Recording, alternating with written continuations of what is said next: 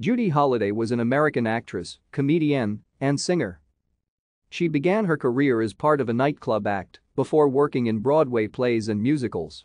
Her success in the 1946 stage production of Born Yesterday as Billy Dawn led to her being cast in the 1950 film version, for which she won an Academy Award for Best Actress and a Golden Globe Award for Best Actress, Motion Picture Musical or Comedy.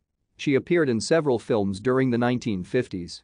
She was known for her performance on Broadway in the musical Bells Are Ringing, winning a Tony Award for Best Performance by a Leading Actress in a Musical, and reprising her role in the 1960 film adaptation. In 1952, Holliday was called to testify before the Senate Internal Security Subcommittee to answer claims she was associated with communism.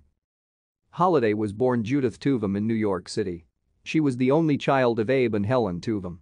Her father later served as the executive director of the Foundation for the Jewish National Fund of America. Thank you for watching. Like and subscribe if you would like to view more of our videos. Have a nice day.